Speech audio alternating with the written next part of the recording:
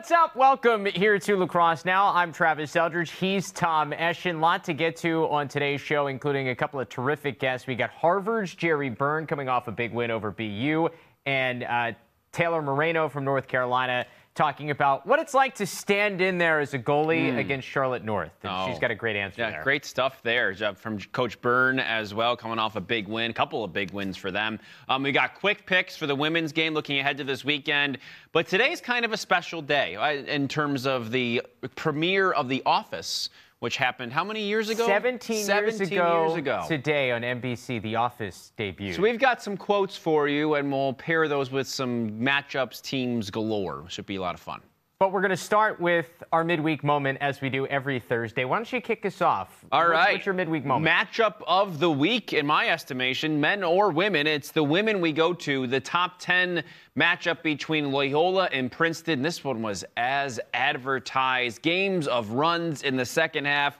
Loyola winning 16-15. They're now 8-0, handing Princeton their first loss of the year. Nina Montez for Princeton scores it to make it 16-15. So that sets up a huge draw control with like 1 minute 34 seconds to go. The rain is falling.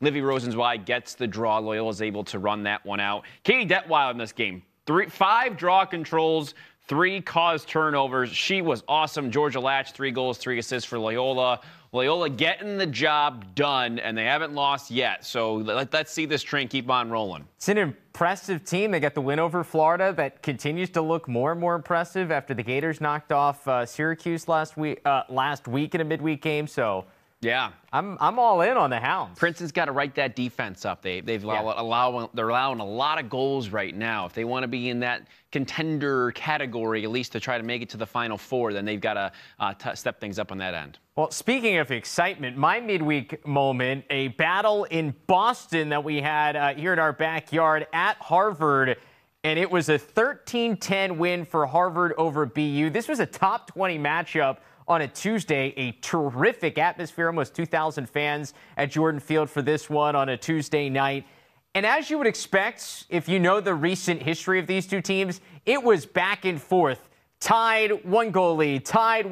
Nobody led by more than 2 until Harvard took a 3-goal lead very late in the third quarter. But then BU responded by scoring 2 to start the fourth to make it a 1-goal game again. Harvard finally able to pull away thanks to a couple of good plays in the ride, able to stretch it out to win 13-10. But this was as good as advertised. Harvard, their second win over a ranked team over the course of 4 days, because they beat Brown on Saturday. They come back and beat BU on Tuesday. This Harvard team is really good. We're going to talk to Gerry Byrne in a bit, a little bit more about this game and about this squad. But it was a gritty, feisty win for the Crimson. Yeah, another win for the Ivy League out of conference play, beating a Patriot League team there in BU, and BU getting maybe a little more battle-tested for when things really begin in the Patriot League. They already have begun, but things are going to ratchet themselves up here soon for BU to get kind of locked and loaded for this. I think that was a good test for them, and now they can work on things moving forward. And that's good to get some lumps here, too, before. And quite frankly, 2 teams that I think expect to compete to make their conference tournaments, and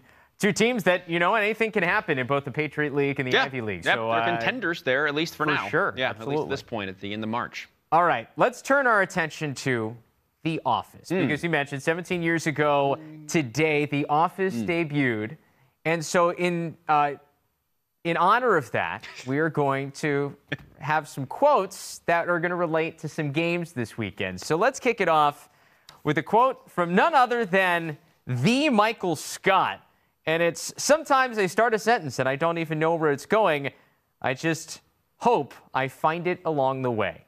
Season 5, The Duel. That's when he's in David Wallace's office. Yeah, and he's trying to explain. He's saying, don't do anything to anyone, anywhere, at any time, for whatever reason. And then he sort of goes on from there. I think he also finishes his spaghetti before he leaves. Yeah, I mean, as you should. Right. He earned that spaghetti. He did. For sure. So it's really hard to, What game does this quote make you think of? I'm going to go with a team, and then we'll look at the game accordingly. Ohio State at Rutgers. And this sort of is the way we talked about this on Tuesday quite a bit, in which Ohio State, I'm like, they've been kind of inconsistent this year, because you look back, go to their game against Dartmouth on Tuesday. tied 6-6 at the half. Dartmouth has been a solid Ivy League team, and OSU in the second half goes out 6-0 to finish the game. They win 12-6. So that up and down. They start the season 4-0, wins over North Carolina and Harvard, a team we were just talking about. They lose to Cornell. They beat Notre Dame. They lose to Denver.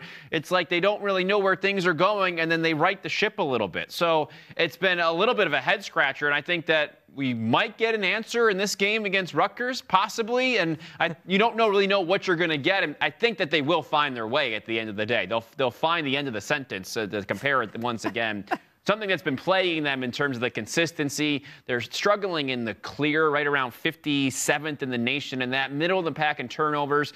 And there is a person, Colby Smith, he's taken 72 shots for them. That leads the team only shooting 31%. Around national, that's about 150. So a guy that they expect to score a little bit more has to be a little bit more efficient for them to get that consistency on the offensive end alongside guys like Jack Myers. Let's just hope they don't have to start their own paper company in order to figure out where the sentence goes. Yeah. The season goes. Nice. Good one. Anyway. I don't know how that compares, but sure. I'm going to go with a game for this one, and it's Army at Loyola. Because both teams, in a very similar fashion, it's kind of like, what are we going to get? Because for Loyola, they started the season by losing 4 in a row. Against good teams. Against good teams, yes, but they lost 4 in a row, and the Towson loss is probably the one that's glaring as a, I'm not sure what to make of this. And then they respond by winning 3 straight, and I think not only is it the results, but it's kind of what the players have done on the field after what they did last year that's also a little bit head-scratching, because Sam Schaefer, who was a terrific goalie down the stretch last year, one of the reasons they made that run in the NCAA tournament, this past game against Bucknell was the first time he had double-digit saves all season long. He had been pulled in the first couple of games against very good opponents, but pulled, and they won that game against Duke without him making double-digit saves, and now he finally kind of settles in. So for me, Loyola is a bit of a head-scratcher, and then you look at Army, and Army has been impressive at times this year. Top 10 Top 10 up in until the country. last week. Yeah, but the loss to Rutgers, not quite as puzzling, but then they lost to Lehigh in a game where, while Lehigh had an edge at the face-off X, it wasn't crazy. It's not like Michael Sisselberger for Lehigh won 90% of the face-offs. No, yeah. It was a scrum there. It was a battle. And so the loss to Lehigh after what the expectations were at that point of the year, a bit of a head-scratcher to me. I mean, I know it's the Patriot League. This thing's going to be wide open. In this Army-Loyola game, watch the face-off X once again, because Army, when they have been on, the only two times they've lost this year, they've been held to just 10 goals. Yeah. Every other game, they've been way up. They're the 7th best scoring offense in the country. If Loyola and Bailey Savio can have a strong advantage at the X, take possessions away from Army, and that has to be the game plan here for Loyola and Charlie Toomey. If that's the case, Loyola's got a good shot to win. Yeah, and you got Cam Wires on the other end for Loyola in this game, and Brendan Nichtern, second in the nation in points per game. It's, to me, like you said, the games in which Army's been successful and the games in which they are scoring more goals, it's the guys around Nichtern. Nichtern's getting the job done, especially in this kind of a case. You need that from other sources other than just Nichtern. And don't forget, you got Ryan McNulty, as well as a long stick midfielder who can match up with just about anybody in the country, too. So, absolutely. Okay, let's move on to the next quote. I'll take this one. Yeah, what do you got? Would I rather be feared or loved? Easy, both. I want people to be afraid of how much they love me. So that's from season 2, The Fight. Once again, Michael Scott. Yeah. Take it away, Travis. I'm going to go with Georgetown. Okay. Because this is a team, I mean, everybody was talking about Georgetown coming into the year, because on top of the fact that they were a terrific team last year, they added all these transfers. Will Bowen comes in defensively. It's a team that everybody felt like could score as well. They've got the best goalie in the country coming in, 2 of the best close defensemen in the country, terrific face-off guy. And so I think it's everybody, like everybody nationally just wants to give Georgetown a hug. I'm like, not that he needed, because I think they're doing pretty well, but everyone wants to give them a hug. However, got a game against Lehigh this week that I think is going to be really interesting. And once again, the face-off matchup is going to be tremendous. You've got Sisselberger, who's up around 69% on the year. He's second in the country in face-off win percentage, against James Riley of Georgetown, who's 4th in the country at 65%. 2 of the top 4 guys in the country dueled it out. whoever has the edge there, does it go one way or the other? Does it swing in terms of dominance? Will be really interesting. And this Georgetown team has a really tricky stretch here because as good as they've been, they've got wins over Hopkins, Penn, and Notre Dame. They got a trip to Lehigh here this week and then to Denver to start Big East play. Those two games are not easy. So I think we're going to figure out just how good Georgetown will be here down the stretch in these next couple of weeks, because this is probably the biggest stretch for them in terms of rest of the way of really strong challenges. So I need to be afraid of how much I love them heading into that. Yeah. Right? If you're I'm a little, they're two tricky games, two road trips, including a trip out west. Yeah, I think that Lehigh-Georgetown game is the one a lot of people are watching this weekend. And I mean, Denver just beat Ohio State. Yeah. Maybe they've turned the corner, That's possible. Yeah, we had Jack Hanna on earlier this week talking about got confidence. Just that. Yeah, he does. He's been playing a lot better, too, which has been a big part of their recent success. Who's loving? I'm going specifically to this weekend, and it's Princeton, now number 2 in the nation, going to Yale. So, I mean, people are loving Princeton after that track meet, 21-20 against Penn last weekend. Yeah, that was a lot of fun, but then you go to Yale, and everyone's high on Princeton now, but I'd be a little bit fearful of going into that territory against a Yale team who maybe played one of their best halves, one of their best runs of the season. Maybe I can just go to that fourth quarter as they were down. So Yale allows an 8-goal run in between the second and the third. Yep. They score 7 of the last 8 against Cornell, a team that we are pretty high on defensively more than anything else, I'd say, this year. So I think maybe Yale's feeling a little bit better about life, despite the fact that they lost that game. And Jared Paquette, their goalie, 18 saves in that game. He's had 15 or more saves 4 times this year. So when you look at that matchup, that is not one that Princeton can go sleep on and expect to go score 21 goals again by any stretch of the imagination. And also, Yale's got some of those weapons coming on up with that attack unit, Brandow alongside the freshman, Leo Johnson. And I think that Yale definitely has a chance to knock off the number 2 team in the nation. I'd be very wary if you're Princeton, riding high heading into Yale, deep in enemy territory. Well, you know what this almost feels like, to make another offense reference? It feels like when Charles Minor comes in and takes control of the Scranton branch. Yale's the Michael Scott. He leaves, and he can maybe struggle a little bit at the beginning of the year. Everybody's kind of off the bandwagon. But this is the battle between the new up-and-comer, Princeton's the Charles Minor, and Michael Scott, who goes out and starts Michael Scott Paper Company, but then comes back, sells the company back, and then retakes over control, in this case, of the Ivy League, not the Dunder Mifflin Scranton branch. Right, yeah. So this has a feel of the team that's been the top, Yale, against the team that so far this year feels like the best team in the league. This is going to be really intriguing who comes out on top. That was wonderful. I couldn't have said it any better. What a comparison. You're welcome. Well done. Let's go to the next one.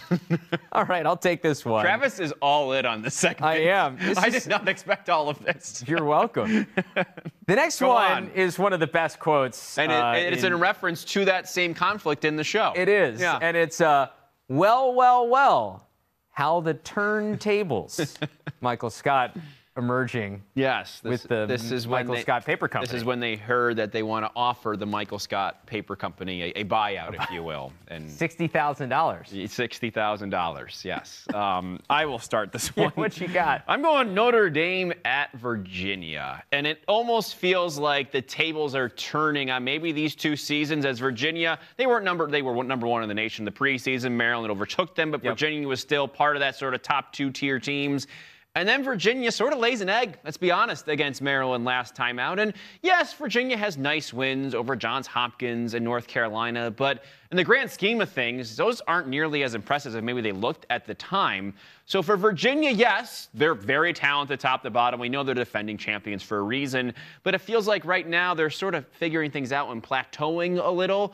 Meanwhile, you got Notre Dame on the other end, coming off a nice win over Michigan. I know it's not the biggest win in the world, but it's a confidence building when you shut down a really good offense in that as well. 12-7 was the win there. You've got the Kavanaughs who are playing well. Liam Entenmann, we talked about saves earlier. He had 19 saves against Michigan. We know he's going to be tested here against Virginia, against another good offense. So I have a lot of confidence in him to be able to get the job done. And the way Notre Dame won that game against Michigan, talked about it on Tuesday, they can lose some faceoffs. They're fine with it. Let the defense go to work. That's true. And they just don't care. And they can be okay. Obviously, Virginia has a different style and a better offense, but Michigan had played some good offense this year. I'm not comparing the two, but still, Virginia has a very talented offense. But Notre Dame, I feel like now they're feeling, after getting their lumps early in the season, starting to gain some of that confidence back. You get one win under your belt, and now you get one that sort of turns the table on your season right here, right now. Yeah, no, huge game in the ACC is for a Notre Dame team that win over Michigan was gigantic. Now can you follow it up? And then, I mean, you mentioned for Virginia, like this can go one of two ways. It's either Virginia returns to form and is as dominant as we've seen them be against just about other teams in the country, or it's they still aren't playing in May yet, and it's just cruise control. Yeah, and they had 17 turnovers against Maryland, too. I know Maryland is who they are. We'll talk about them in a second, but that concerns me a little bit, especially with the amount of time Virginia probably is going to have the ball in this one. And sometimes you see some of these teams, they win a lot of faceoffs, but they turn it over a lot. They can't keep it as often as they have it. So that, to me, if Virginia's going to win a lot of faceoffs, they're going to have to keep possession here and not let that defense get to them. And Notre Dame, another team, you can't dig yourself into a deep hole and expect to get out of it against that team. When they get clicking, when they get rolling, you don't want to get in front of that train. Anyway. Just like the Michael Scott Paper Company, in its heyday. In its heyday. All like 3 weeks that they were in existence. Lowest prices in town. Speaking, that's why you can't stay in business. Wow. I'm going to stay in the ACC for mine, and I'm going to go with Duke at Syracuse. How things have changed over the course of like 2 years. I mean, normally, Duke at Syracuse is the game of the weekend. Usually two top 10 teams, maybe two top 5 teams, 1 and 2 in the country. We're looking at a team that's outside of the top 10 in Duke, but ranked against an unranked Syracuse team. I mean, how different does this game feel than just about every other one? Like, even as a Syracuse alum, I want to be hyped up about the opportunity Syracuse has in the Carrier Dome with Duke coming in. But it just doesn't feel the same. It's not the same oomph to it because of where these two programs are at the moment. The one thing to look at, or a couple of things to look at in this one. One for Syracuse against Stony Brook was another kind of slow start on the road. They were tied right around the halftime against the Seawolves, scored 9 second-half goals. Maybe that starts to light a fire under this offense. Tucker Dordevic, 5 of his 6 goals were after halftime in that win over Stony Brook over the weekend, a win they had to have. Syracuse needs Tucker Dordevic to do that. I mean, you mentioned it. Was it 2 weeks ago going into a big game for Syracuse against Virginia? Yeah. Tucker needed to show up. He needs to show up every week for this team. On the other side, for Duke, Brendan O'Neill finally kind of burst out against Townsend. 9 points on 3 goals and 6 assists. He's got 13 combined goals in his last 3 games. Wow. Maybe as a sophomore, and he's got a little bit more of attention than he ever did as a freshman, because obviously Michael Sowers is there. Maybe he's starting to figure this out, and what does that mean for Duke moving forward? Can this be the momentum that Duke needs to turn into the team I think, expected them to be at the end of the year? Yeah, and I don't really have a lot of faith in either of these defenses. I think this is going to be a pretty high-scoring game, which might behoove Syracuse a little bit more, get rocking, rolling in the dome a little bit. Yeah. It just feels, we were talking about this before, it kind of feels like a game Syracuse wins, right? It does. My concern with Syracuse, it's can you stop anybody? Right, yeah. That's especially Duke. Yeah. But can Duke, I mean, if Syracuse can get some of that momentum on the offensive side, they're a much different team. You're right.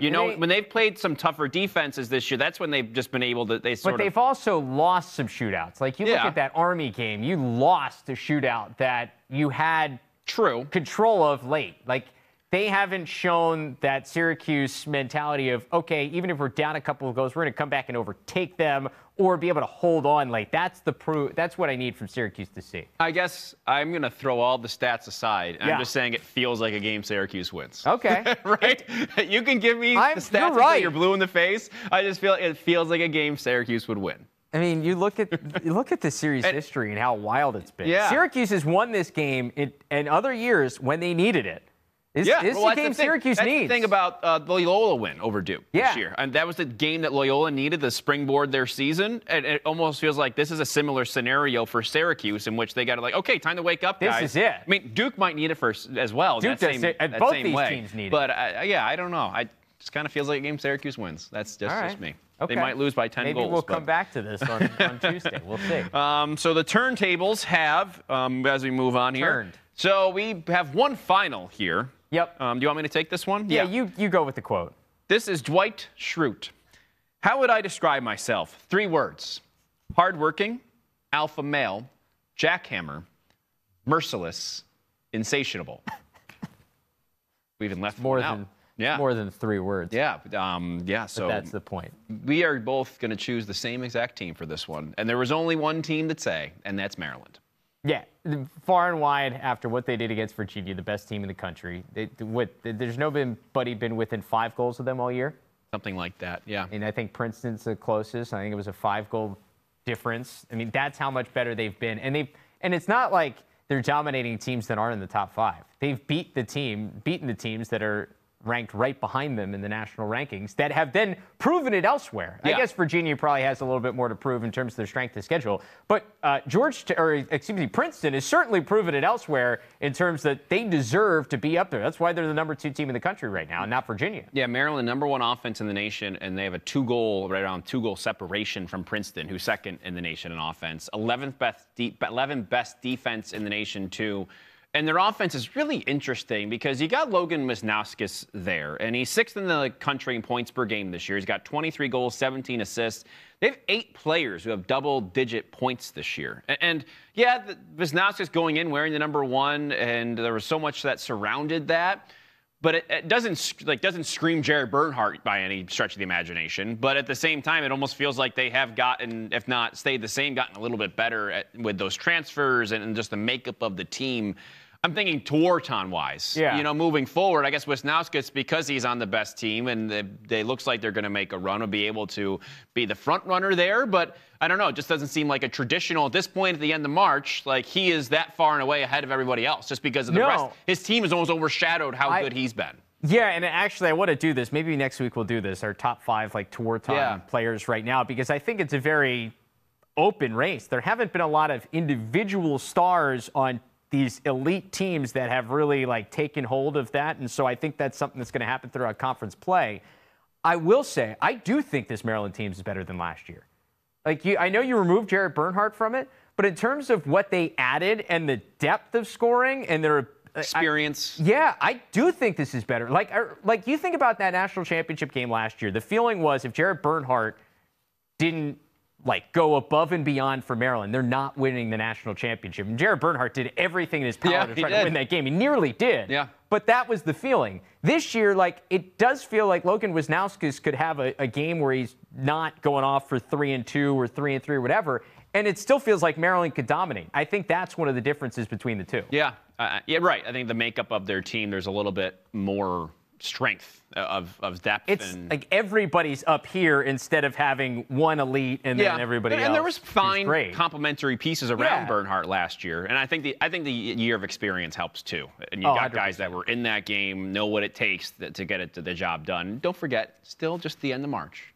Got a whole other month and a half to go here, or 2 months. I will say this weekend, Sunday night, Maryland at Penn State, white out in Happy Valley. And don't sleep on Penn State. I know they're not having a good year, but they've got 3 straight 1-goal losses. They played Penn tough 10-9. They played Cornell tough 16-15, and then they lost to Bucknell 12-11. Penn and Cornell are good teams. We talked about them. They're good teams. Yeah. Penn State has played and stayed with good teams. I'm not saying that they're going to win. Yeah, but you predicting an upset here? No, but Maryland better be ready to go because they're going to go into a really good atmosphere, and they're coming off a win where that was the game of the year for them to this point. Will this be the closest game of the season for Maryland? I think it could be. The closest game. I think it's within like 3 goals. All right. If you're a betting man, I guess you can lay the points. I don't know what the spread is, but the points, if it's within 3, I'm taking it. Yes. Okay. Another big matchup this weekend as we wrap up our office-themed picks is Harvard taking on Dartmouth, right in the paper belt, as Michael Scott would say. Right around that New England corridor, Stamford, Connecticut. So you'd be able to hit if you were a paper salesman, all those different spots along the way, if you were going to go that direction. Then just come up here to New England. Nashua, that's also, Nashua branch. Yeah. Okay. So, that's New Hampshire. You're right. There's also a good lacrosse game that's going to happen. And then the head coach of Harvard, Gerry Byrne, joined us to talk about that and their season thus far. So the head coach at Harvard, Gerry Byrne, joins us now, coming off a big win over BU over the course of this week, 13-10 on Tuesday. And you tweeted out, Gerry, was it the Storrow Drive Showdown or the Charles River Clash? Since you won, I think you get naming rights here to the rivalry. I think it's like a horror movie. You keep on naming the sequels differently. I'd like to make that a thing. We'd like to try to create some sort of beanpot type event down the road. Just testing out names.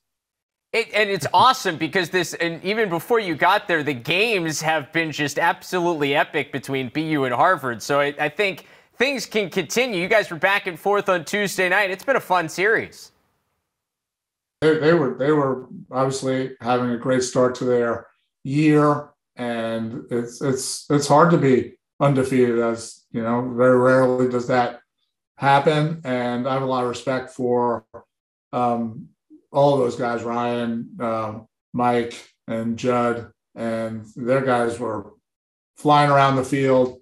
It's obviously super competitive because you're 2 miles from each other. I drive past BU on my way to work every day, so I'm not saying that familiarity breeds contempt, but it definitely bred some crazy games, obviously even before I was here. So that was a super close game, obviously a tied game in the fourth quarter, and we were able to make some plays at the end. Yeah, you sure did. You've been able to make plays all season long at 5-1 now. I guess, what's it like being back after a year and a half? I mean, you take the job, you get a half a season, you miss a season, and now you're back. What's it been like?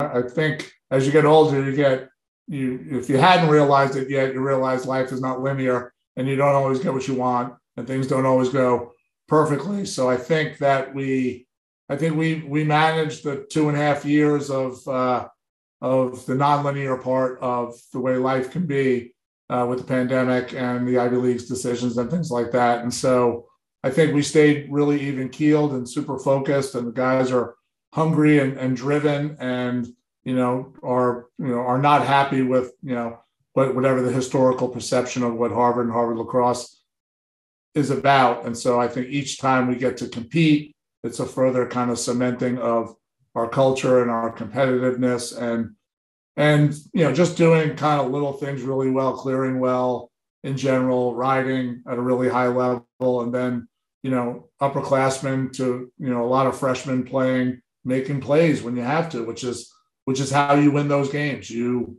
do the little things well, and then when the opportunity to make an obvious play that the fans can recognize, we're ready to do that as well. So I think that both the Brown and the BU games were significantly imperfect from nearly every facet of the game, facing off and clearing, but we got a lot of great saves in both games from Kyle Mullen. We battled at the face-off, and when plays need to be made, we made them. And I think that's a sign of a team that's developing into a real contender.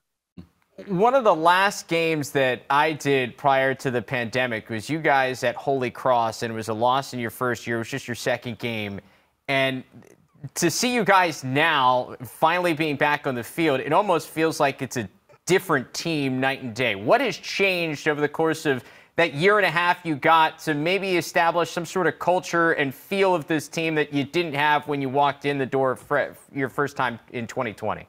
I think, looking back at that game, we had beaten a ranked UMass team the previous Saturday.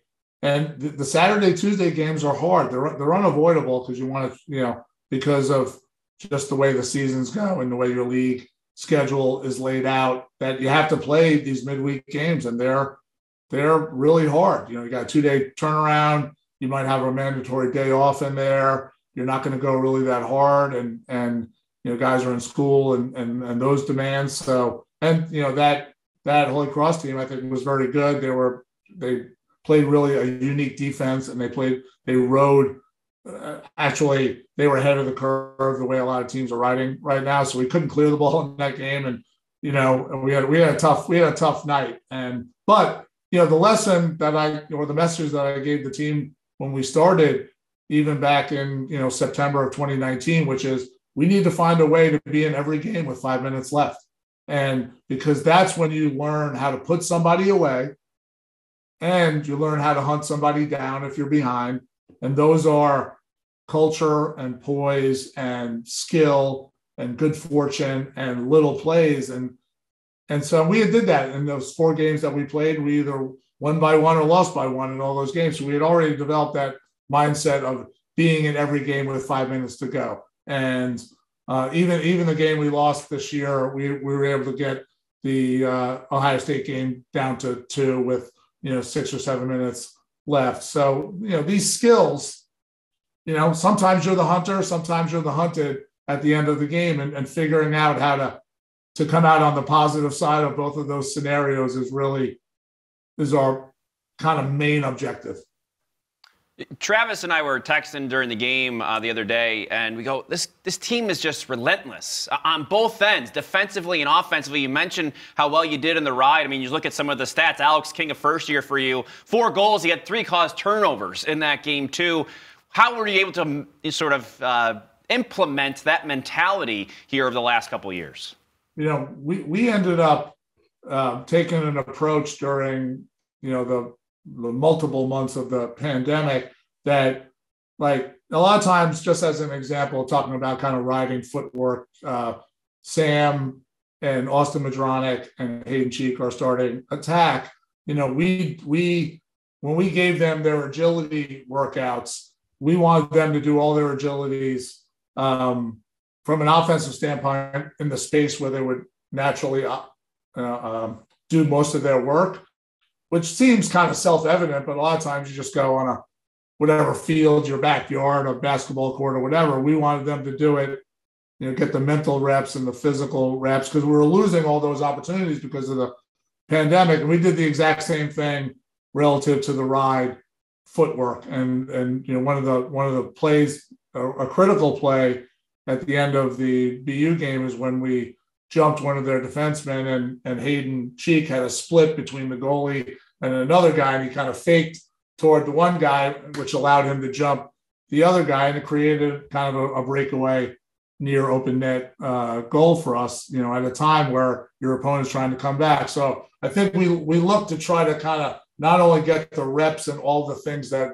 we ask our guys to do, but we wanted them to physically do them in the place where they would normally operate, because we felt like that, even though it's not radical, there's nothing that creative about it, we needed to make up for lost time. And so we needed them to do all their work in the place on the field where they would normally do it. And I think that's starting to pay some dividends for us in the ride. Yeah, for sure. And you mentioned that goal. That goal was huge. I think it put you up a couple there late in that BU game and helped finish that one off.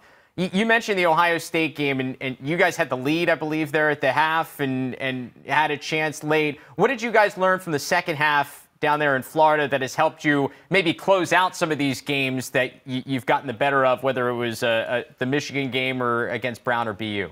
I think nothing teaches like experience. You can do all these agilities and you can do all your film sessions, you can do all your remote things, but time and reps, real game reps, are the ultimate teacher. And I think that's part of our kind of momentum right now is that we play so many young guys. We have this mixture of a couple of guys who had game experience, Madronic, Nick Loring, Austin Madronic, etc. But the majority of our team hadn't played in a lacrosse game since high school. And so when we played Ohio State, which is, proven out to be a top 10 team, and again, this is not an excuse in any way, but they were grown men. There were grown men on that team. And, Greg Campese, if you watch that game, was one of the best players in that game. That was his second lacrosse game since May 2019. Playing Chaminade in Long Island, Catholic League Championship. So, now you get 7 games under your belt, and now it's not so novel anymore. You're starting to learn from your mistakes, and we have a consistency of practice for the longest period of time since I've been here, starting in September, and now we're into March, closing in on April. We had the longest consistency since, September 2019 until March 2020. So all of those kind of the calculus, the stew of all of that coming together, because that's what you need, because you can only do so much film and lifting and, drills. You need to play, because that's where the real pressure and the convergence of learning from mistakes and things like that. And, the other lesson for our young guys was, I think in that game, we probably played 15 to 20 freshmen in that game against Ohio State, is that I think, the lights were pretty bright, and we had some short possessions, and they took advantage of them, and that allowed them to pull away, at the end. That in mind, how difficult has it been, was it even before this season, to evaluate your talent and to know how good you were? I'm sure you kind of went into the season, we don't know, until you get out there, right? I mean, listen, you still don't know. You're the season, because I wouldn't say parity. You got some mid-majors beating legacy programs all over the place. And, the last thing you want to do is look ahead or look, if this happens and that happens. So it's still a mystery. And I keep on telling our guys, let's find out where this is going to go. There's no expectations other than the ones that we create for ourselves. And there is an element of kind of ignoring, what pundits say, present company excluded, is, that what they're trying to infer or say about your program, because they're not at practice and they're not, in the huddle at the end of these games. And so there's an element of freedom around, let's just find out where this is going to go. I mean, nobody had any expectations for us other than the ones we established for ourselves. And so it's a liberating feeling of enjoying each other's company, competing, looking at our next rival, and go from there.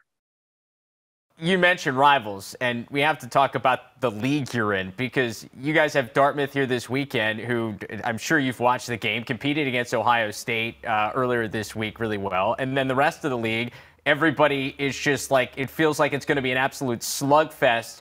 Do you compare this to what you had to deal with in the ACC when you're at Notre Dame, with all these teams, where they are nationally and the talent level? I don't, I've only coached one Ivy League game, and if the Brown game is any sort of indicator, I mean, they were big and athletic and mature and competed on every inch of the field. So if that was any indicator, it's going to be quite a rush to see who can make the Ivy League tournament. I don't spend a lot of time talking about where I used to be. Not that it's not relevant. I'm just trying to kind of be here and be, present in the team that I'm coaching. And, what on some level, what I know is kind of irrelevant. When you get to the game, you spend the whole week or the couple of days that you have to prepare. You can't give them everything. They're not going to know everything about their opponent. So you do a lot of work about just kind of reinforcing what you're about. And, don't look too far ahead. Things are going great right now. We know it's not going to be a straight line. And, I don't compare those things, because I don't have a perspective only coaching one game in my career. Yeah, that would be a little presumptuous, assuming I'm an expert on Ivy League lacrosse. That's fair. Have you had a welcome to Harvard moment in the last couple of years since you got on campus? Whether it was something with the culture of the university, where you're like, oh, this is Harvard. There's probably been dozens of them. We spent a lot of time when we started just kind of reminding our guys, what it means to be here. Like I don't think a lot of our guys knew that, 8 signers of the Declaration of Independence are Harvard grads. And they're like, or that Harvard is 140 years older than the Declaration, and so I think, one of the things that we did when we started was really kind of giving our guys a sense of kind of what Harvard means globally and what it means to be a student athlete here, without beating them over the head with it. Like, oh my God, you should be genuflecting in front of the John Harvard statue every day, every time you walk in Harvard yard. But I think that humility and that gratitude is a hallmark of our program, that there's an element of pride, that there is a strong sense of that there's a phalanx of 20 to 30 people that helped you get here, including your parents and your teachers and your coaches. And not that you owe them, but they're kind of with you because you didn't get here by yourself. Nobody did. And so that's really a foundational feeling here. And I think it helps govern how hard they practice and how well they're doing in school and their drive to be, great citizens of campus and, what they're going to do with their professional lives. We talk about all that stuff. And, but I think a really cool moment was, I'm going to my bagel shop, shout out Black Sheep Bagels in Cambridge.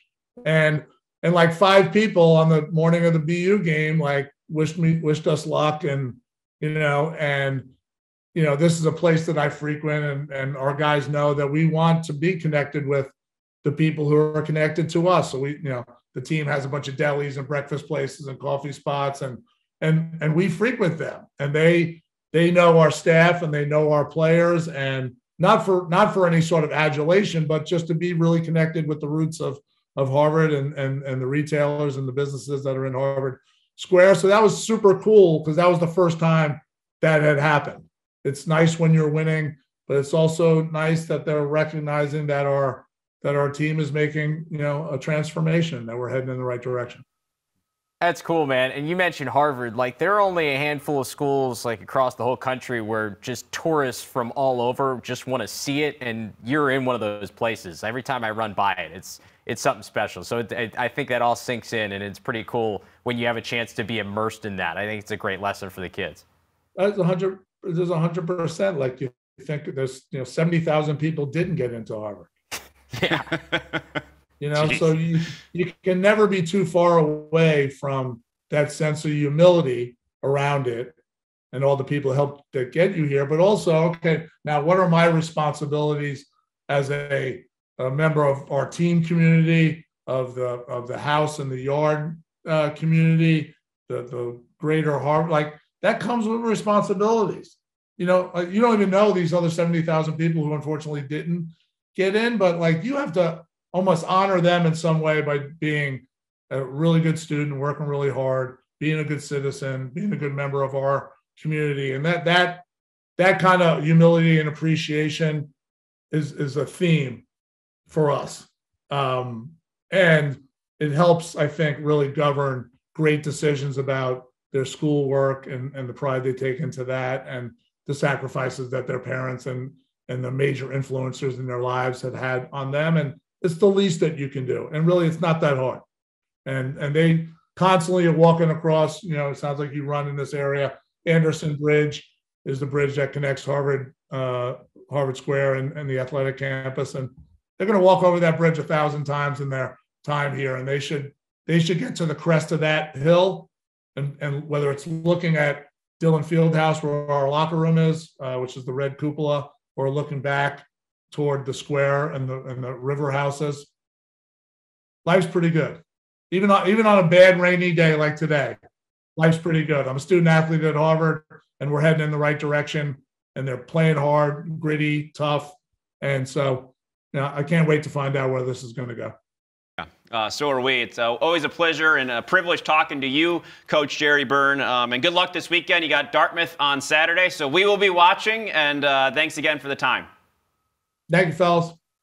All right, great hearing from Coach Byrne. Taylor Moreno in a moment, but we got to make our quick picks first. A lot of good matchups across the country here. I'll start here with a game on Friday, 3 p.m. Eastern time. So if you're... Kick off your weekend. Kick off your weekend with some lacrosse.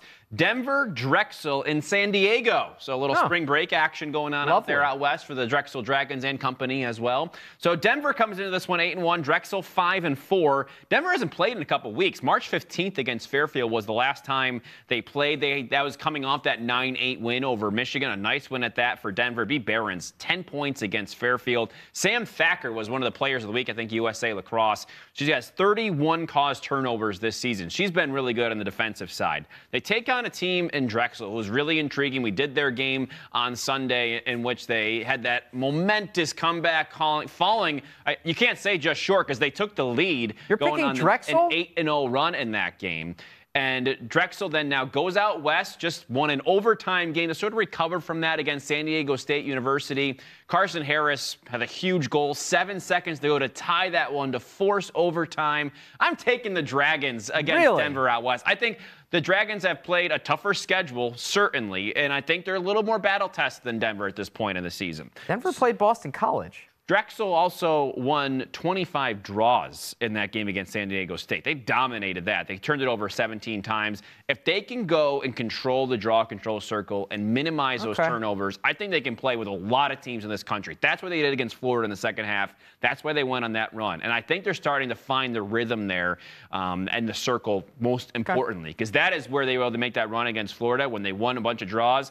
I think they can do it against Denver as well. I am going to pick in a high-scoring battle, 15-14. Drexel gets the win out west. One thing I can guarantee, that temperature being too cold will not be an issue in that game. It will not. That's true. Good. That's a good thing for Denver. It is going to be 80 degrees in Denver this weekend. They're not playing in Denver, but it's going to be 80 degrees like 2 weeks after the 3-degree day. Probably, it could have been like 24 hours after. I understand Denver played Boston College, but I'm just saying that some of the other teams, I think Drexel as of late is a little bit more. They've had some close games, some close affairs. Okay. I'm going to go staying out west. Stanford at Colorado.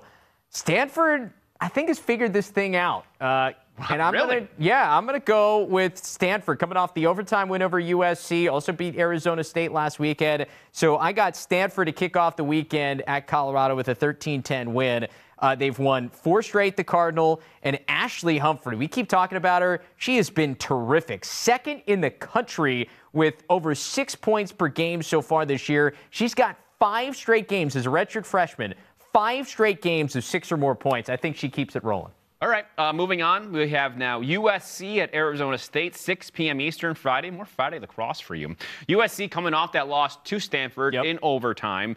And I think that this is a nice bounce-back opportunity for them against an Arizona State team who's pretty feisty. I think they're going to keep it pretty close in this one. USC's Kelsey Huff, 32 goals, 10 caused turnovers, 12 ground balls for them this year, filling up the box score. Arizona State had a nice bounce back against Cal after the loss to Stanford last Friday. And Emily Glaugolev, graduate attacker, 6 goals, 3 assists against Colorado, 5 goals and assists against Stanford, 3 goals, 7 assists against Cal. She is feeling it.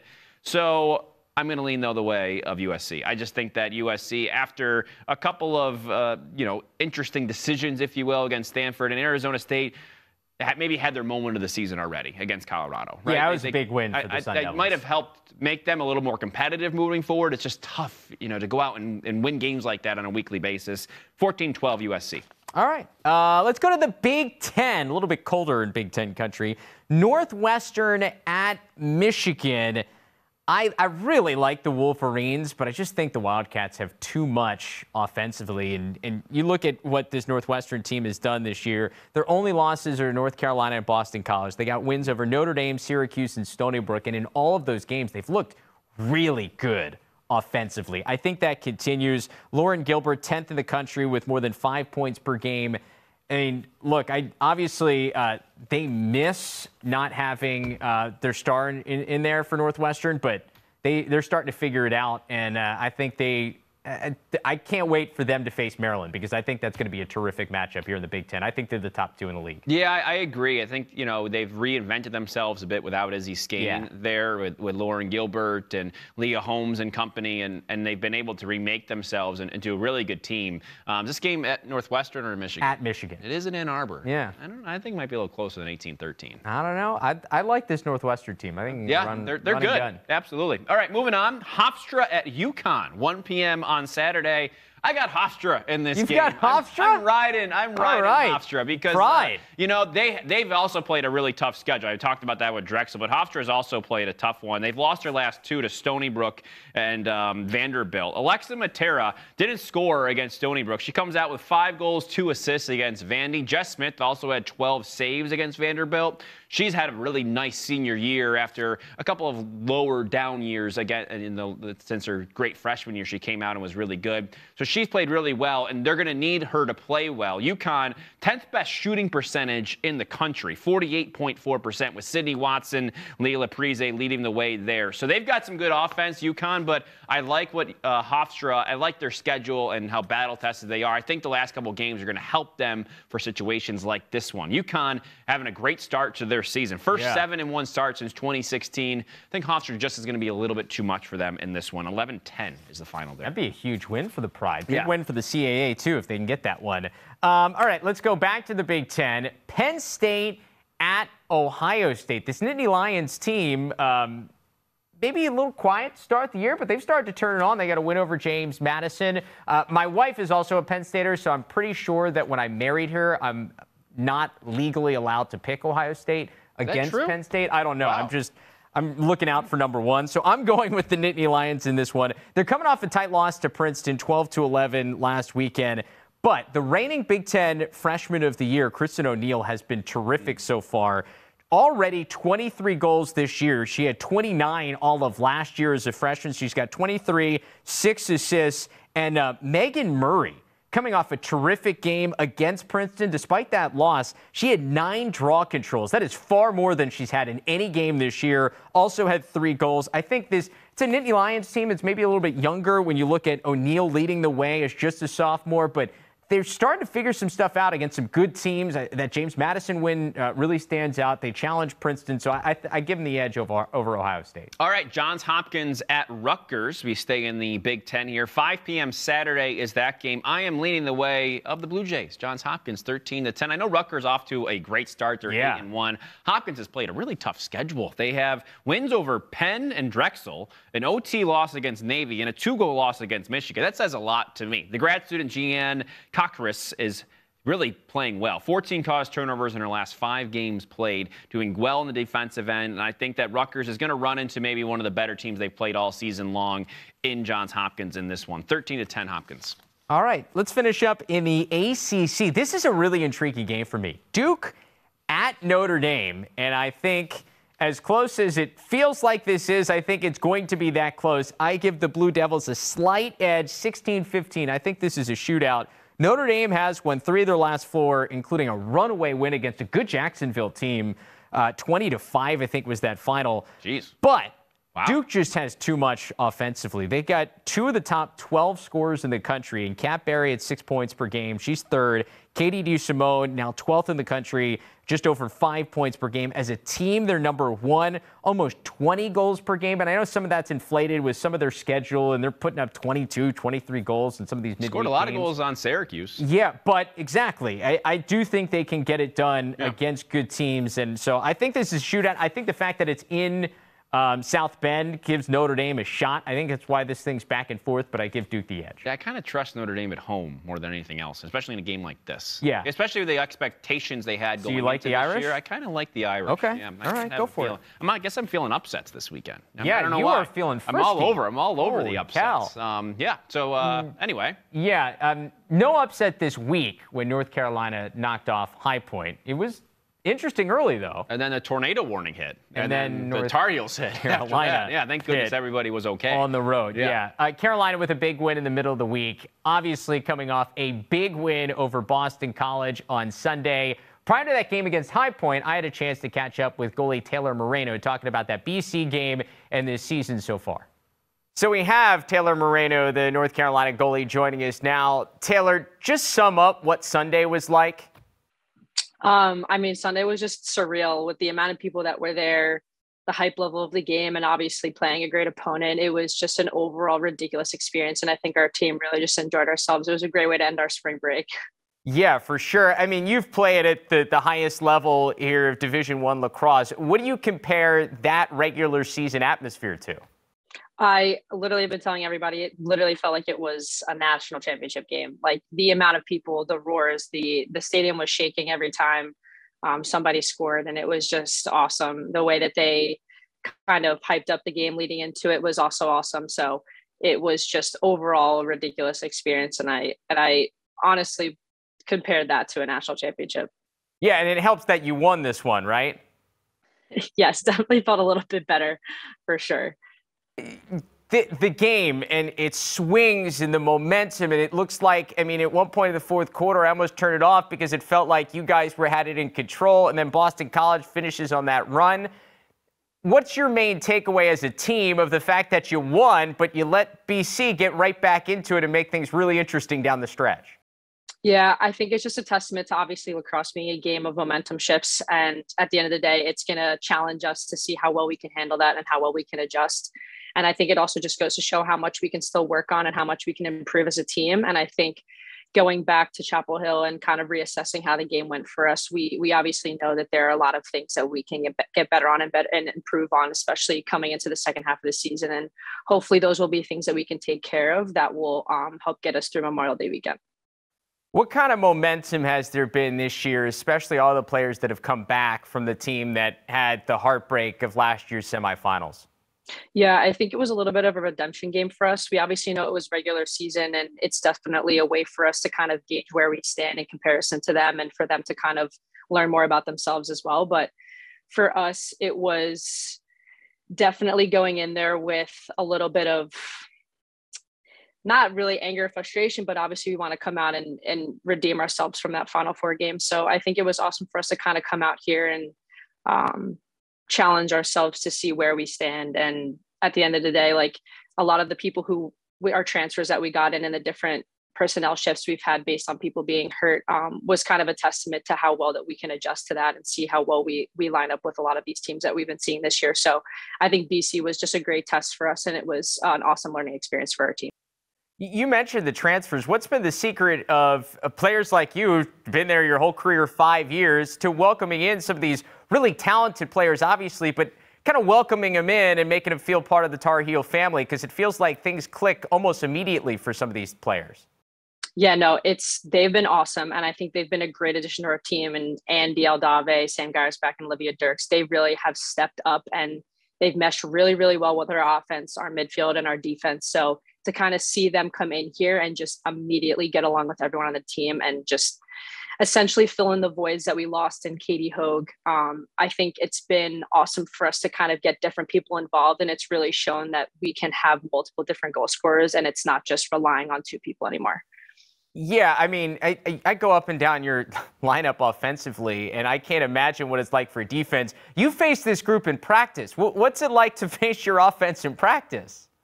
It's tough, and I obviously think our defense makes them better and our offense makes our defense better. So certainly makes my job a lot harder, but it also is a great opportunity for me to get better. And I think going against them every day in practice, they continuously challenge me. They challenge our defensive unit and vice versa. So I think that's really what's going to hopefully help push us past, our regular season and into the postseason. And we're very hopeful and excited for what that may look like. You have a lot of talented scorers on your team, but I'm not sure there's anybody in the country that shoots the ball like Charlotte North, especially off the free position. Take me inside your mind. When she's doing the wind-up and you're staring it down, like, what's going through your head? Yeah, I mean, watched a lot of film to try to see if there's any way to kind of gauge where we think it might be going. But at the end of the day, when she's winding up like that, she does a great job of hiding the ball. So at the moment the whistle blows, like you get a quick glimpse of the ball and you're just kind of bracing for impact. So kudos to any goalie that manages to get a piece of it or manages to make a save on an 8-meter. Like it is definitely tough. And definitely taking that one off the face was pretty funny. She actually hit me so hard it knocked the chin strap buckle off my helmet, which is why I was bent over. I was trying to get it back in. But yeah, so she's obviously a great player and she's just ridiculously good. And at the end of the game, we like walked up to each other and she's like, "Damn, I hate playing against you." And I go, "Yeah, same here." So don't worry about it. I actually got a gnarly bruise on the inside of my leg from her from that game. So I sent her a picture and she was like, "Oh my God, that's so bad." And I'm like, reason million and one why I hate playing against you. Right. Yeah. I give you tons of credit because I don't think I would in a million years would stand in front of that shot. Yeah, it's definitely tough. I mean, even guys on our men's lacrosse team, they're like, "That shot's just ridiculous." Like it is the equivalent of a men's shot. And it's crazy too, because like in men's, they're seeing them from probably outside of our 8 meter. And now you're setting her up for basically a layup with a rip off the 8 meter. It's tough. Yeah, I almost feel like it's like trying to hit an 100-mile-per-hour fastball where you almost have to just kind of guess where it's going to be and then you just take your best shot. Is that like the strategy? I would say partially that, but it's also you're definitely trying to stare that ball down and read it. It's just like she is really, really good at hiding it. Well, you're a pretty tough person, like personally. You're a black belt in Taekwondo. Is that correct? Yes, it is. What was like, when did you get into Taekwondo and like, when did you become a black belt? So it was me, my brother, and my sister essentially started because my parents wanted us to be able to defend ourselves. So that was really the main goal of it. And then we kind of just stuck with it. And I actually got it. I think it was going into my freshman year of high school is when I got my black belt. So, and then once I kind of hit that and we started hitting high school sports, that's kind of where I was like, I kind of had to walk away from it, which was honestly fine. I mean, at some point it's obviously an awesome skill to have. And, I could do a couple of cool kicks or whatever, but nothing too crazy. But I definitely think it kind of shows a little bit in how I play, just the leg flares or stuff like that. And it was a great way to kind of work on like hand-eye coordination and all that kind of stuff. But definitely don't miss it too much. It was definitely crazy and it was a lot of work. So once we kind of hit the high school sports, it had to get pushed off to the side. Well, and I feel like it has to help your mentality too, like just the structure and the determination of being like like that's just you, right? Oh yeah, 100%. I definitely think it was very, very structured and it's very like straightforward. And it was actually really funny doing a lot of the classes with my sister and her and I just getting super, super competitive because we're only 15 months apart from each other. So she's a year younger than me, but we would just get so competitive and we'd always get paired up with each other and find ourselves being partners for stuff. So we're over there kicking pads and one person holding it, seeing how hard we can kick each other with it. So it was pretty awesome. And they also had like different classes too, like sparring and stuff. So like you're actually like sitting there, like essentially boxing another person. So that was also a lot of fun. But taking a Charlotte North shot to like the leg is still worse. Doesn't compare. It honestly reminds me of like watching MMA fighters and then getting just continuously kicked in the same spot in the leg. That's essentially what it reminded me of. And that's probably what it looks like. It looks like I got hit with a baseball bat on the inside of the leg. I'm sorry, that's awful. Fifth year on campus. What's it like and how different is it from when you first walked on campus there in Chapel Hill as a freshman? So honestly, as sad as it is, I'm actually a sixth year. So it's sixth year. Sorry. No, you're good. No, 6 years on campus is definitely hitting the max for me. I think it's been awesome. I wouldn't have stayed, I think, had I not enjoyed being in Chapel Hill as much as I do and being around the people that are on my team. So I'm super thankful to have gotten another opportunity to play one last season with these girls and obviously be in an amazing place. I mean, can't beat the weather, can't beat any of that stuff. So, and it's also just nice being around not even like my teammates, but other girls on other teams that I'm pretty close friends with. So it's nice to just kind of be able to hang out for one more year.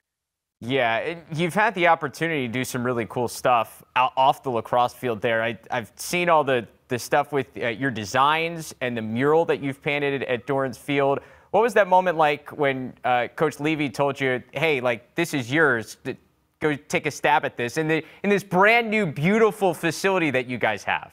Yeah, no, it was definitely an intimidating process. I've never done anything that big. So to kind of have her be like, all right, so this is kind of what I'm envisioning, make it happen. And I was like, all right, I'm going to do my very best. And that it was like a 16-foot by 16-foot wall. So The field guys definitely helped me out, giving me some supplies, a nice big ladder. And it was nice because the motto that was on the wall that we get to was brought to us by Desi, who was one of my teammates, Maddie Hoffer's coaches when she was in high school. So it was definitely something that not only hit close to her and I, but it hit close to the rest of our team. And I actually had her come and help me finish off the rest of the wall towards the end of it. So it was really nice. It was me, her, and our friend Jill Shippey, who's on our track team, kind of sitting there. I was having them help me paint the end. And we were literally sitting in our locker room waiting for the paint to dry because they were so excited to see what it was going to look like afterwards. So that was also really nice. And it was nice to see, art bringing not only me and my teammates closer together, but to also bring something that means so much to all of us, to just be something that we look at every time we walk out for a home game. Yeah, that's so special and such a cool kind of almost like lasting thing you can leave at your school. It's kind of the dream. I know this goes back to your family in terms of growing up with people who are artistic and design driven. What would be the dream thing that you could design? Because I know you've done some shooting shirts for the team. Like, what would be the dream thing you haven't done yet? Yeah, I mean, I've kind of dabbled in a lot of different mediums in terms of art, whether it be canvas paintings or graphic design or anything like that. So I really do enjoy painting on like sneakers and stuff. I do a lot of the game day shoots for my teammates. So I mean, in an ideal world, I would love to be still doing something along those lines post college, but obviously I think it's going to continue to be a little bit more of a side thing for me. But I definitely want to make sure that I'm still maintaining it, because just like lacrosse, art is still something you have to practice and get better at. So definitely hoping to, keep that in my repertoire going forward. Yeah, it's really, really cool. And the stuff I've seen is incredible. So keep up the good work there. One of my favorite notes in one of the articles that you gave a quote about was that you were a Jets fan growing up, but then you decided to switch to the Giants. With the struggles of both, have you decided that you should just scrap it all together? Yeah, it's definitely tough. I'm hoping that both teams can kind of turn it around. But yeah, no, growing up, I used to watch football with my dad every Sunday. And I could never understand any of the things he was yelling at the TV or anything like that until I obviously got older and I learned more of the game. But he always said he's a diehard Jets fan, but obviously roots for both teams. But at the end of the day, he was like, if at some point they end up playing each other, he goes, I'm rooting for the Jets. So that's kind of where that comes from for sure. Yeah. Try to figure out somebody to figure it out up there, and then you can go that way. You played football. When did you decide you wanted to kick? So in high school, playing goalie, I obviously had the responsibility of taking goal kicks, and going into it, I had never actually like officially played soccer goalie before. It was mainly, I was always a forward. And so the opportunity arose for me to go try that out. And so one of the things I really struggled with was accurately kicking the soccer ball where I wanted it to go, as far as I wanted it to go. So I worked a lot with actually one of my sixth grade science teachers, who was the coach of our high school boys team. So he kind of helped me out. And at the end of the day, that season, we had basically what ended up happening was I would be taking every single one of our free kicks that was either like by the 50-yard line or anything like that. And I ended up scoring one of our game winning goals as a goalie within like 10 seconds left of the game. I had an assist. So it was honestly wild. And our football coaches at first were joking around. They're like, we're losing our kicker next year. Like, why don't you come try it out? And I was like, yeah, you guys are really funny.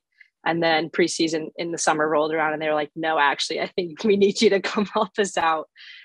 So they just kind of gave me basically a week of trying to teach me how to properly kick a football, because it's definitely different than kicking a soccer ball. But once I kind of rolled around, they obviously wanted to play the cards right and protect me as much as they could. So I only kicked the PATs, but it was a lot of fun. And we joked around because my brother was also on the football team. And so you get stickers for every 6 points you score. And we would joke around and be like, I had more stickers than my brother did. And he played football for like 3 years in high school. So that was hysterical. And it's always a joke in my family now. Yeah, no, it's great. And I tell you, like, you're probably used to the helmet and the pads and stuff. So some of it probably wasn't even that much of an adjustment for you. Oh, yeah, no, I think playing lacrosse goalie was honestly the way I started. It was like, I just got to put all the equipment on. I'm like, this is the closest I'm going to get to playing football. And then obviously once I started playing lacrosse goalie and then I got to play football, I'm like, oh, I'm so used to this. But I will tell you, football helmets are a lot heavier than lacrosse helmets are. Yeah, those things are big. And those shoulder pads, unless you can get the smallest ones, they're bulky as well. Oh, 100%. 100%. Let's bring it back to lacrosse here, because you check off the big one. You knock off Boston College. You guys jump up to #1 in the country. And you as a veteran leader, how do you keep everybody focused toward what the ultimate goal is when you head toward May throughout the rest of this regular season? Yeah, I think it reminds me a lot of 2018 when we took down Maryland in OT and then went out the next game and unfortunately lost to Florida. So it's definitely a point in our season where we can't let up, and we have to continuously play our game and continuously improve on, our style and our skills and whatnot, and not let up no matter who our opponent is. I think one of our big focuses this year is playing to our standard and not playing to anybody else's. So I think maintaining everyone's mentality and keeping that on track will be really, really important. And hopefully that'll be something that we can keep reminding ourselves throughout the rest of the season. Well, Taylor, it's been fun to watch you guys play so far. Congratulations on the big one Sunday. We'll catch up sometime down the road, and good luck here the rest of the way. Awesome. Thank you guys so much. I really appreciate it. Great to catch up with Taylor Moreno. I think maybe one of the most interesting goalies in all of college lacrosse. And that says a lot for a goalie. It does. We're all very interesting people. Yes. Yeah, for sure. All right, let's move on. Some big news with the Premier Lacrosse League this week, announcing their new broadcast rights deal with ESPN, a multi-year deal. They'll have games on ESPN+, ESPN, ESPN2, and ABC. But other news as well. Yeah, there are some reports that have come out in a variety of sources that say that the PLL, the contracts these players are signing, will prohibit them from playing in summer box leagues like the MSL, the WLA, and we know a lot of those guys that maybe play in the NLL also go and do that and play for the Man Cup, if you will. That's an example there of something they, accordingly to some of these sources, would not be able to do, which I think is really interesting, Travis, and that the PLL is trying to keep their guys and maybe these groups together in just one fashion, in one league over the course of the summer. And where routinely they would go and back and forth and do both. Well, it makes sense. I mean, if you're the PLL, you're trying to take the game to a different level. And you are paying these players more than they've ever made before. Now, it's maybe not what the players want to make and to make them completely full-time lacrosse players, but it's more than they've made before. And so they're saying, all right, we're making more of an investment than any other league has made in the past.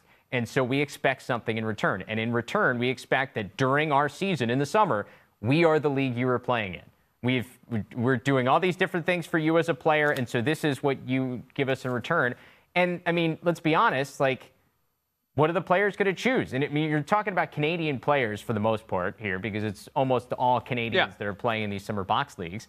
What are you going to choose? And it seems as though a majority of the Canadian players that are at least stars or consistent players in the PLL are going to pick the PLL field. I think I'm not a fan of it. I understand what you're saying and why they would move to do this. Of course, you think of injury, you think of guys and their availability depending on the weekend and where that all lands. I completely understand that. It feels like maybe this was something that you do a few years down the road. And I know that when we talked to Paul Rabel and everybody else at the beginning, they wanted everybody to be full-time lacrosse players.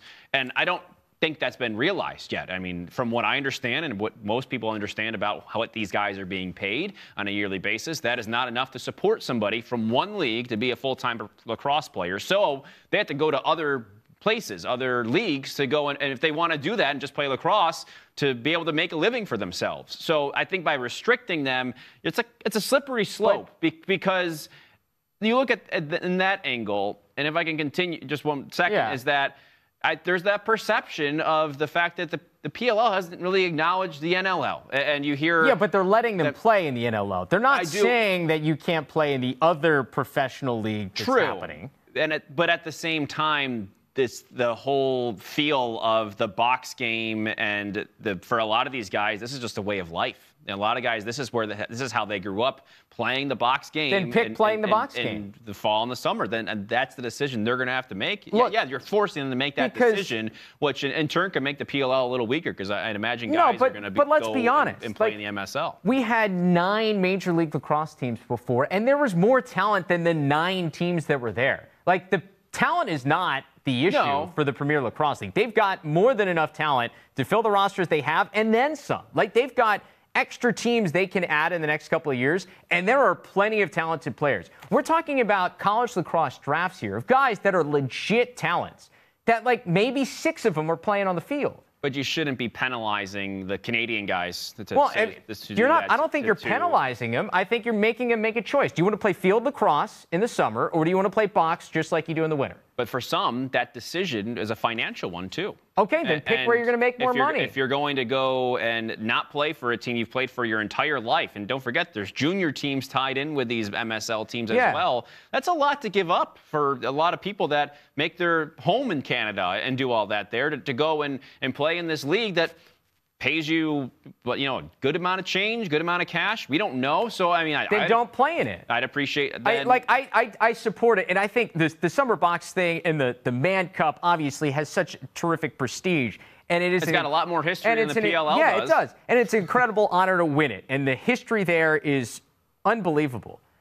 But if you want to play field lacrosse on this stage and you want to grow your brand and be in front of the eyeballs that the PLL is going to be in front of, which is more than you're going to get in playing for the Man Cup, unfortunately, in their case. I mean, in the United States, yes. No, in Canada, too. The Man Cup's not broadcast on national television in Canada. I mean, the select number of games in the PL will be broadcast on national television and digital-wise. We don't know how many games will be broadcast nationally. But what I'm saying is it's a handful of games you make will a be choice. Broadcast for a lot of people to But, see. at the end of the day, if a guy who says is star, you have the best Canadian. Say Lyle Thompson is playing trying to play for his team up in Canada, and gets hurt, and one of the star players can't play the rest of the year in the PLL for the Cannons Lacrosse Club, and the announcers have to say, "Oh, well, he was hurt playing north of the border." That's a horrendous look.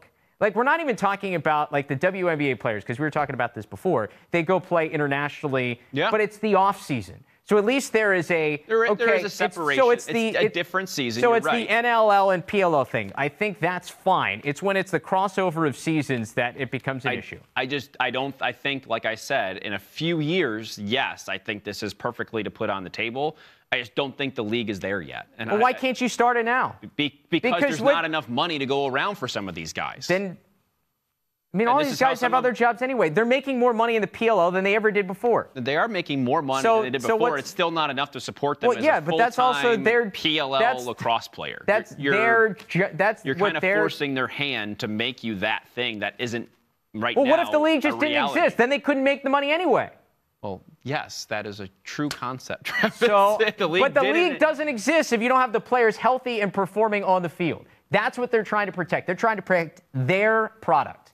I feel for them, but you got to make a choice because what are you gonna how can you expect? They're playing summer box games on Sundays and Mondays, and the PLL is playing games on Sundays. What if a guy decides, I'm going to play my summer box game on Sunday instead of playing in the PLL? If you're a coach in the league, what do you do? Well, I think that should then be, if that's a decision that would have to be made. You're making different caveats. You just got to. That is a conversation for those coaches and those teams to adjudicate and say, well, is this? I don't think it just be a blanket you can't play. Maybe that's something a conversation a coach should have with a guy and say, well, this one is going to prioritize this in this situation. And that way you at least give them an option of going back to do that with their home club or what it might be. And have that conversation before the season instead of just saying, nope, nobody can do this ever. And instead, you actually have these teams operate as individual clubs, which you don't have enough of, in my estimation. You have the coach as the GM and then the whole blanket of the league that's sort of overseeing, got their hands in everything. I would love it if each club or each coach could say, okay, Zach Currier, he's available and he decided to do this and he's the one who's going to – I just think it should be up to the actual player. And if that impacts the team in a negative way, that's how you deal with that internally. Well, it is. It is up to the individual player. They can choose not to play in the PLL. Well, then that would be a very difficult thing for some of these guys that – were stars in Canada and are stars here, and now they're going to have to choose between one or the other, and that will impact a fan base of people that love to watch these guys, whether that's in Canada or here in the United States. People in Canada are still going to watch the players in the PLL, and they're still going to watch them in the NLL. And quite frankly, the attendance and the viewership and everything for the games that have been in summer box haven't been that good anyway. The allegiance to some of those teams in Canada is a lot more than any allegiance anybody has to any of these teams or players in the PLL. About making money. I know. That's why I understand it. I told you at the beginning of my argument, I get it. I completely understand. Doesn't mean I have to like it. Yeah, okay. You can like it. I don't have to. I just get it. Like, at the end of the day, they got to look out for number one. League. They do. Yes, they do. That is so the players can too. If they want to play summer box, they can. And they just can't play in the PLL. And I'll be fascinated to see what decisions they make. I mean, a bunch of them have decided to play in the PLL. I understand that, and it's unfortunate for some of those teams in Canada that they're not going to be able to play for. It's a bummer. It is. But let's be honest. Like, that was originally an amateur. That the idea behind that was the Amateur Championship of Canada. If these guys are pros and they're playing in the Amateur Championship of Canada's, it's still the same as it was meant to be. That's a good question. I don't know the answer to that. Okay. But that's a fine question. And on that note, as Dylan, our producer, says in our ear, we'll leave you on that cheery thought of controversy going on in the pro game. Yeah. Just want everyone to get on the same page, you know, in one way, shape, or form. At least the NLL and the PLL don't overlap, I guess. If you're looking at two of the biggest leagues of lacrosse that we have here right now as it currently stands, at least they don't intersect. And that's a good thing. So there you go. There's your positive note of the day. All right. That's all the time we've got. I think we went over the time we've got, but thanks for listening or watching. He's Tom. I'm Travis. We'll see you right back here on Tuesday to recap the weekend in college lacrosse.